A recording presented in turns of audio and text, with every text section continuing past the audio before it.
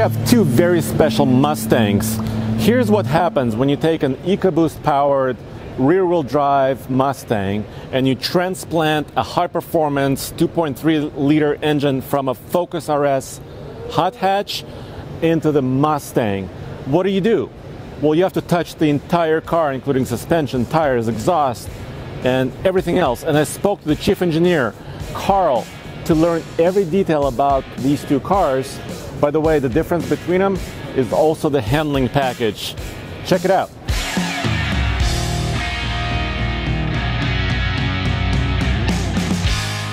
It's National Mustang Day, and we're in New York, where we launched it in 1964 in the World's Fair. Mind blown. Yes. Mind blown. So what do you have behind here? We have an orange car and a blue car. Let's start with what's under the hood. Absolutely. So this is the outcome of having a bunch of passionate engineers, yes, and being responsible for Ford Mustang and Ford Performance. Okay. So the guys got together about a year ago, and they keep pushing the envelope on making what is the best EcoBoost we can make. How could you get all the fun to drive, all that passion rolled into that light front end of the EcoBoost? Okay. So we had a chassis development car that we were working on, and we just said it wasn't quite what we were looking for. And we happened to have a wrecked RS Focus up at headquarters, so we did a transplant. So we took the engine out of the RS, stuck it in here, made a few adaptations to make it rear-wheel drive. We called the guys at Ford Performance Parts. They gave us a hot cal, and we're in business. And it really defined that fun to drive. As you rev up, we've learned from the Bullet, it makes a huge difference if you can get 90% of peak horsepower at redline. And so we were able to do that. We drove the full horsepower up to 330, but we actually get 330 now at 6,000. So you can imagine, so from where we've gone at 3,000, the 2 horsepower curves diverge, and we drag it all the way out to 6,500. So what that does is you can now shift up at redline, and you're pulling power through all the shifts. What it actually did, since we actually got an automatic, we actually changed all the shift points 400 to 600 RPM on the trans calibration. Really? Okay. And so we're down to, mid 4 seconds, 0 to 60s on the automatics now. And you look at what we did. So the engine's made in Valencia. So the block is a die-cast block with cast steel liners, same as the RS. We machined the head down a little bit to get a little bit lower compression ratio, because we wanted a little bit balance of actually getting boost out of it and having a little bit more stable combustion, just because we've got a broader application. And what we wanted was very particular. We wanted that horsepower curve, and then because we're an automatic application, which isn't what the RS has, we wanted a flat torque curve from 3,000 to 5,000. We wanted a whole peak torque. Okay. So it's still 350, but we've raised up that place. So when you're an automatic now, you can shift pretty much on the peak torque curve. Anywhere. Anywhere. So that really brings the automatics to life and gives us a nice tight automatic. So the turbo itself is totally unique. It was a great meeting. We met with the Turbo TS and we said, okay, we drew our horsepower and our torque curves out, and we said, okay, can you give us a turbo wheel design in a week? Okay. it's that experience we have in turbocharging that you can lay that out and say, no problem, we can do that, because we really only had about a year to get it to production. And we're able to use what is the Focus RS spark and air fuel tables that was all developed, and we just had to modify with the turbo map. Where's the turbo, on that side? Yep, it's under all these heat shields here. Okay. So in essence, that's the heart of it, and then the block and the head give you the capability to take that peak pressure. And that peak pressure and that consistency of the pressure gives you the horsepower, and the turbo wheel design gives you the shape of the horsepower curve and the shape of the torque curve. Okay. So that's why we have a little bit less horsepower than the application for RS, is because we really wanted a different character in the curves. We weren't shooting for a peak horsepower number, we're shooting for curves in both cases. Okay. Because of the manual and automatic application we have on it. And active exhaust is standard. Okay. Again, from the Bullet we learned if you tune the engine to the higher flowing, lower back pressure exhaust, you get a much better spark curve, much better fuel curve. And then for this, to give that fun to drive experience, we've set up the exhaust system same as Bullet. So on throttle, you got the power, off, you got the pop. Okay. Yeah. Okay. So it gives you that sense of the car is with you, it's egging you on, same kind of thing. We're able to do this all with really no weight change on the front end because it's all really the same general weight for heads, blocks. Yeah, they're made in Spain, shipped over to us.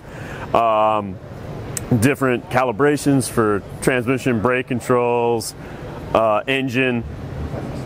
And because the weight hasn't changed, you still have that nimbleness. And that gets into how we use that power is really between these two setups is the two different chassis we have available. So let's talk about this chassis because this is also the handling package. Yes. Right? We wanted to improve the aerodynamics of it so we can increase the VMAX. So the VMAX is up to 155 miles an hour on this package now. Okay. So it's actually a performance pack V8 splitter and underbelly pan, so it gives you brake cooling. We've gone to unique grills. Again, we wanted to give a premium sense to it. Sure. And because some customers will come to it that are looking for that. The EcoBoost customer we know it's a more tech savvy customer, so 140 plus horsepower per liter is right up their alley.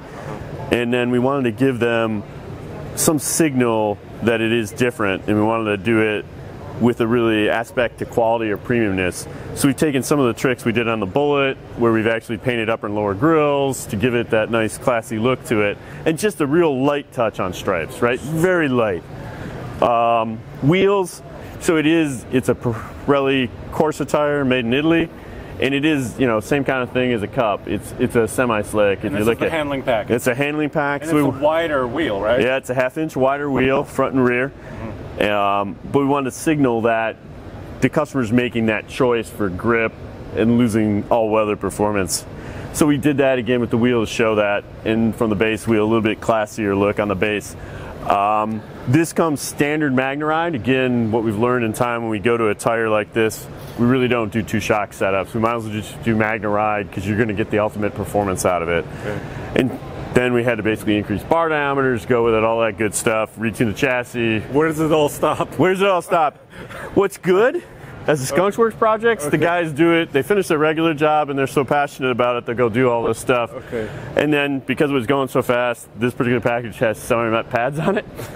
So the brake control guys, so Vehicle Dynamics said, hey, I need semi-met pads. The brake control guys are going, no problem, we'll work next Saturday and we'll retune the brake controls to work with semi-met pads. Okay.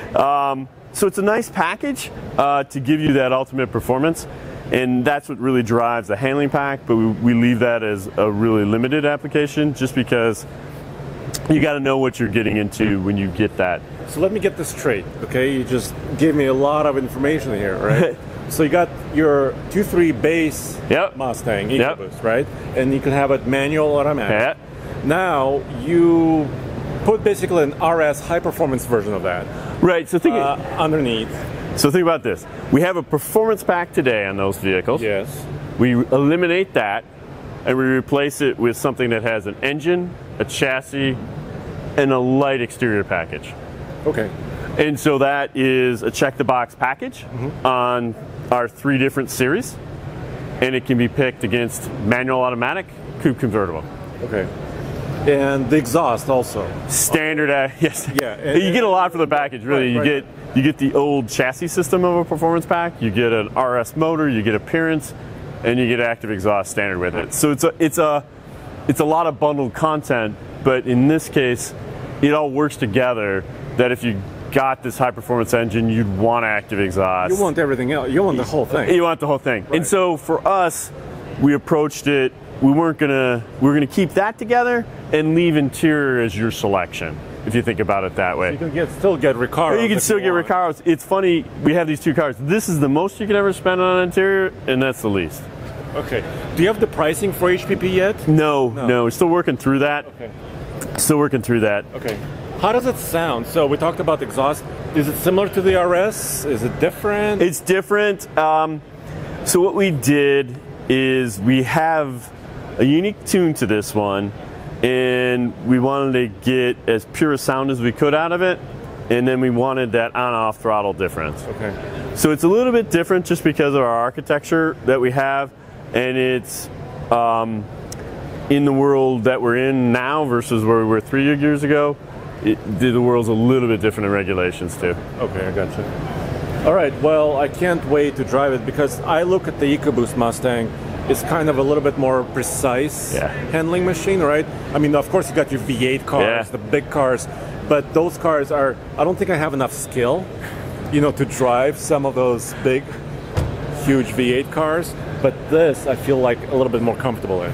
This one you can throw around on a tight track that is just, and again, that's why the team was so passionate about doing the work on it as a passion project, really. Okay. Because to get it all done in less than a year and get all the content put together on top of the regular job they're doing was because they themselves believe this general concept of we could push this vehicle from its weight distribution with more power to redline, and then the latest thinking we have on chassis tuning to really push it to where it can be as the ultimate. And then we were just working with Valencia was a big critical part to get the engine, because it's not, it had to be rear-wheel drive. True. Right. So we had to change the block to add on engine mounts, and a totally new turbo, and so they were tremendously supportive of it. And then we find that between the Ford Performance and Mustang plants that we work with, the engine plants, the assembly plants will bend over backwards to bring these exciting products to life. Awesome. Well, thank you very much. Thanks. My mind is exploding because now you have so many different variants of the Mustang. You have the base 2.3, you have the performance pack, then you have Magnerite suspension. Now you can put it all together in this HPP high performance pack. And of course, you have the V8 cars and everything else. But the important part is for the enthusiast, if you really love your performance, it's the greatest day because you can pick and choose exactly what you want and you can get it. Go back to TFLcar.com for more news, views, and real-world car reviews.